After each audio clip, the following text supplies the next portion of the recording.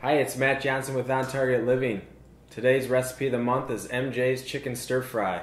So I've already cooked and pre-cut some free-range organic chicken. I've cooked it on the George Foreman, but you can use the grill, you can broil it, you can bake it, you can do whatever you want to cook it, and then you cut it up into 1-inch cubes. I pre-cut some asparagus, red pepper, green pepper, mushrooms, and some snow peas, and I'm just going to put that into the skillet, warm skillet. I have a tablespoon of olive oil in there. You can use extra virgin coconut oil if you'd like. You're going to put that into the skillet. It's going to cook so it's translucent, and then I'm going to chop some green onion to put in there.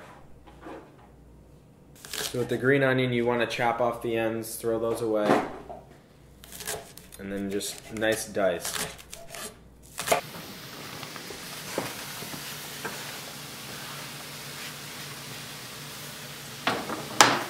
Stir it up. I got my rice all done. I've chopped up my green onions, and my stir fry has been cooking for about 15 minutes, and I think it's all done. So I'll turn the burner off. I'll bring the stir fry out here. It's ready to go.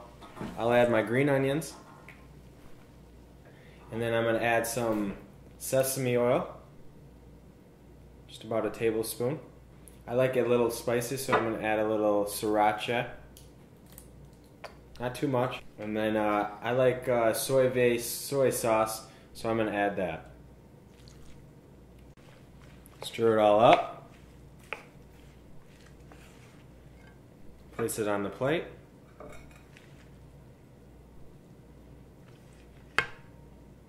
And now it's ready to enjoy.